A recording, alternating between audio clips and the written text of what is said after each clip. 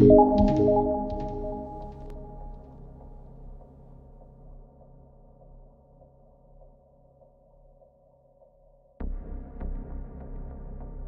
I welcome you back to the Dobrenic channel, and we are talking about the Three Gorges Dam again, as they have opened up 4 gates now. 4, ladies and gentlemen. And there is more than 34,500 cubic meters per second, which is 1.2 million cubic feet per second, ladies and gentlemen. That's a lot of water. And bad news if you live in Wuhan, I'm sorry to say, but your town's probably going to be toast, at least the lower parts of it. It's going to be terrible, and I really feel bad for the people in Wuhan, as there's really good people there. And it's just a terrible situation. It's going to get way worse. Although the weather forecast is a little better than it was the other day when I reported, it is still terrible, ladies and gentlemen. I just mean terrible.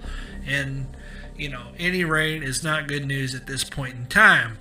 As you can clearly see, the next 13 days there's a chance of rain on 9. And that's the 20th, the 21st, the 24th, the 25th, the 28th, the 29th, the 30th, and the 31st. The dry days being on the 22nd, 23rd, the 26th, 27th, and August 1st.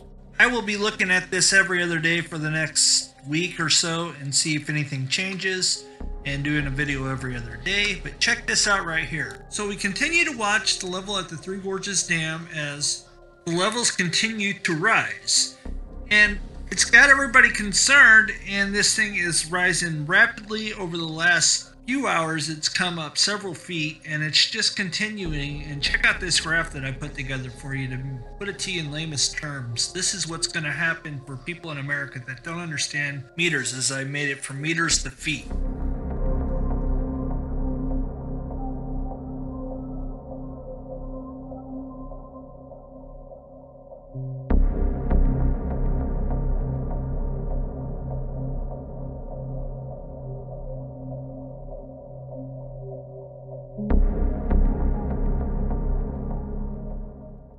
So as you've seen, once that water gets over to the top of the dam, it is just done for. And I don't know if it'll wash away or if it'll just spill over like a spillway. People suggest that there's limestone as part of the bedrock, so that could be weak.